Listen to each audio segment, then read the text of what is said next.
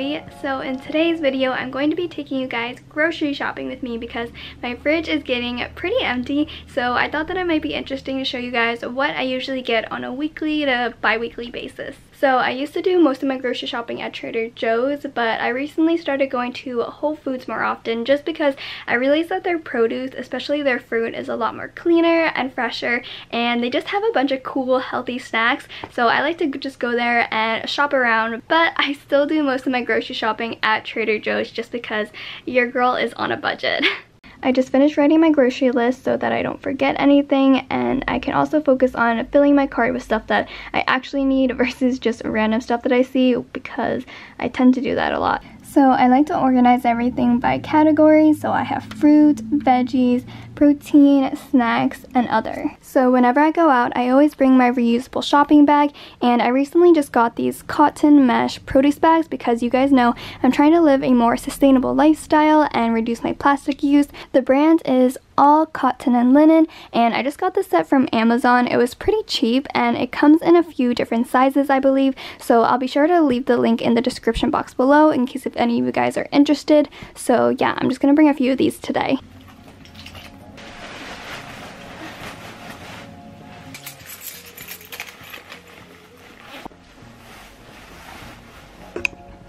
Alright, let's go. First stop, Whole Foods.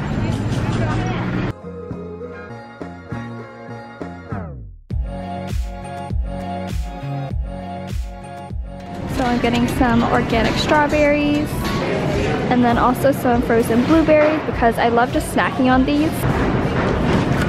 So when I'm grocery shopping, I usually like to shop around the perimeter of the store just because that's usually where all the fresh Whole Foods are, like meat and produce, and in between the aisles is usually where people get lost with all the processed foods. And I need some tomatoes. So here's everything that I have so far. This is kale, spinach, and I was gonna get the spinach for the produce bags, but it was actually a lot more expensive, so I just opted for this. Tomatoes, blueberries, and strawberries. Grabbing another bag of my favorite cauliflower chips, and of course my favorite chocolate bars. So I think that I got everything that I needed from Whole Foods. This is it. And then the rest I'm just gonna get from Trader Joe's.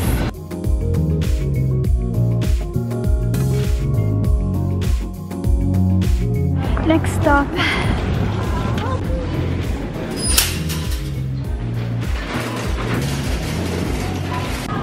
So the thing with bananas, or I guess really anything that has a thick peel or skin, is that you don't need to buy them organic. So there's this list called the Clean 15 and Dirty 15, and that's basically what I go by when determining whether or not to buy stuff that's organic, and I will leave it here on the screen for reference. So Whole Foods was out of organic raspberries, so I'm just gonna get them here. Oh my god, do you guys see that? It's moldy already.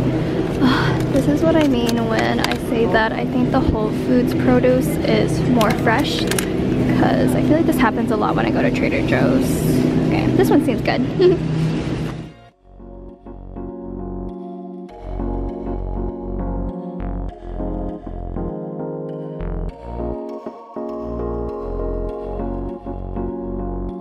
Avocados are another thing that you don't need to buy organic because they have a hard shell or peel.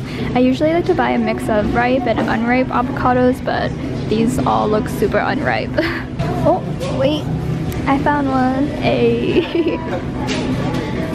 So for protein, I usually like getting ground turkey to mix with my pasta, and then also some salmon. I also really like the Trader Joe's bulgogi. It's perfect for stir fry. I'm not gonna get it this time, but I did want to give it an honorable mention. Guys, if you come to Trader Joe's, you have to try their new coconut smoothie. It's seriously so good, and as you can see, it's very popular. So for eggs, I always make sure that they're organic and free range. Looks good. If you guys have seen any of my what I eat in a week videos, then you would know that I put this toasted coconut granola on top of my yogurt all the time, and I love it. And of course, ice cream mochi. I usually get the mango one now because I'm pretty sure they discontinued the matcha one that I used to get, and I'm so sad about that. But yeah, the mango one's also pretty good. So this is my favorite sparkling water. It contains minerals like calcium and magnesium, which our bodies need, and I swear that this tastes different than other sparkling waters. Like, I've tried the San Pellegrino, but I swear that this tastes better. It's just so damn good, and also Trader Joe's is the cheapest place to buy it.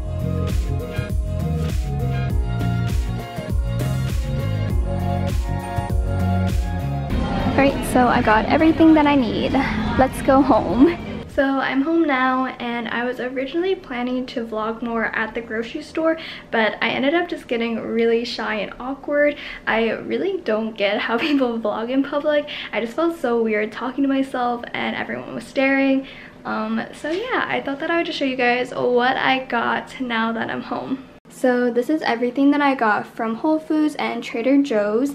I will say I don't normally get this much on a weekly basis. It's just that my fridge was pretty empty, and I feel like all of this could probably last me for about a week and a half, maybe even 2 if I stretch it out. So the first thing that I got were these 2 lemons because I want to try getting back into drinking hot lemon water in the morning because it's really good for your digestion. I just got lazy and fell off the bandwagon, but going to make this more of a priority. Next, I got some fresh berries. So I got raspberries, blueberries, and strawberries, and I love just snacking on these berries and also putting them on top of my yogurt. I got a bunch of bananas because I eat about 1 a day, and I also really love putting them in my smoothies. I got 3 avocados. I feel like this guy feels about ready, and then I'll probably have to wait to eat these 2. Next, I got some mushrooms and tomatoes because I love adding these to my eggs and also to my pasta. I got 2 red peppers for stir fry, kale, and then 2 bags of spinach. And I always get 2 bags just because I cook with spinach and then I also put it in my smoothies, so I go through it pretty quickly. And for the kale, I don't put kale in my smoothies anymore just because I realize I don't digest raw kale that well. It usually makes me feel super bloated, so I actually like to saute this for dinner, especially with the avocado. It's so good, especially when you cook it in coconut oil.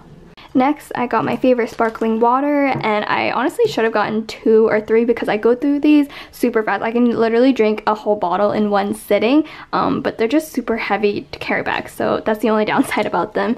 Next, I got my favorite Rayo's tomato sauce, and what I like about this sauce, I'm not sure if I mentioned it in the store, but the ingredients are super duper clean if my camera will focus.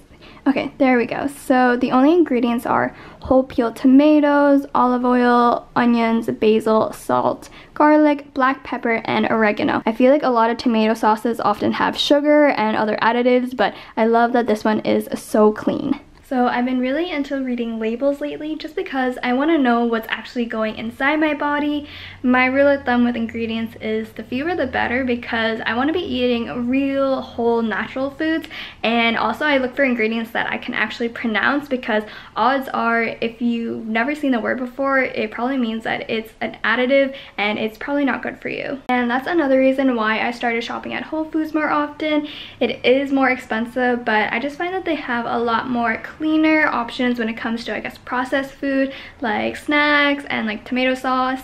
Okay, getting back into the haul, for snacks, I got another bag of my favorite cauliflower tortilla chips. I always get the sea salt flavor. These are plant-based, gluten-free, and vegan, and I love pairing these with the Siete, I think, spicy white blanco sauce. I'll insert a photo of it right here so you guys know what I'm talking about. Oh my god, that combination is seriously thebomb.com. It's so good.